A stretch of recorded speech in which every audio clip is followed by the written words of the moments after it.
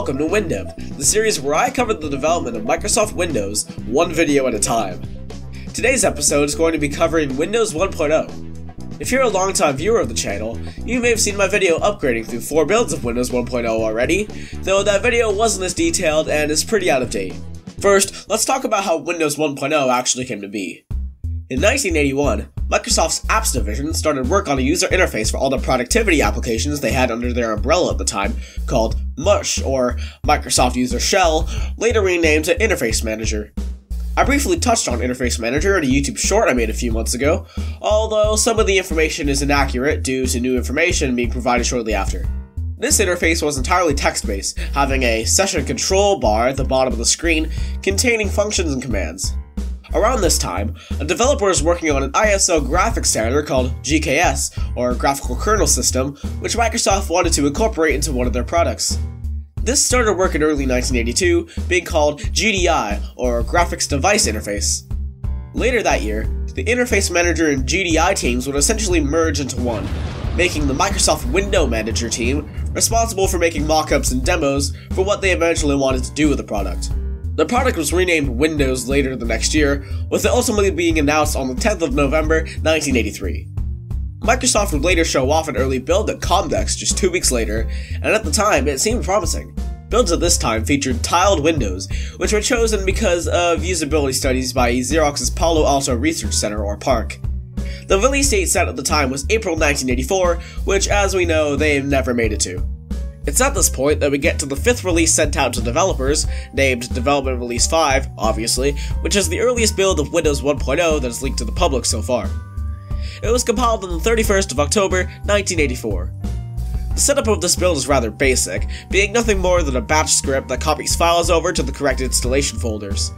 The setup does expect a previous build to be installed prior, leading to tons of file not found messages, but the build still installs correctly.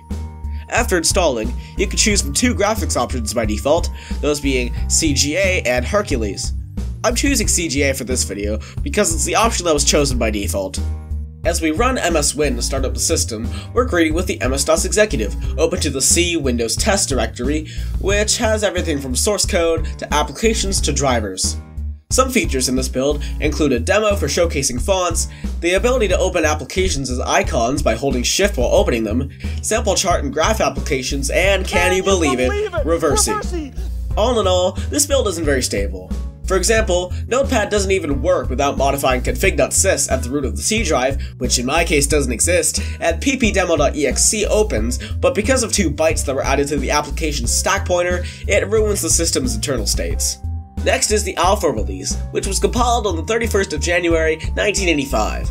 The setup for this build is pretty similar to that of the last build, although the installer is now called WinInst as opposed to install, and after files are done copying, a more graphical stage of setup starts, which installs graphics drivers and creates win100.exe, which contains core system components and drivers.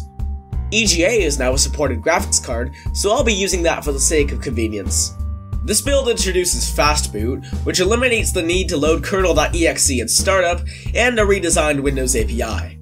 Alongside that, there are several new applications, including Cube, Map Modes, Track, PIF, Font Test, Hello, Type, and Shapes. And hey, Notepad works now! Paint was seemingly deleted from the second disk for unknown reasons, although using undelete and MS-DOS 6, you can get it back. The control panel has been updated, now showing the date and time. This build also supports overlapping windows, but only if you modify programs so that it can do so. Moving on to the beta release, compiled on the 8th of May 1985, we're greeted with a setup closer to that of the final build. This build doesn't automatically create the C Windows folder, so you'll have to create it yourself before starting setup.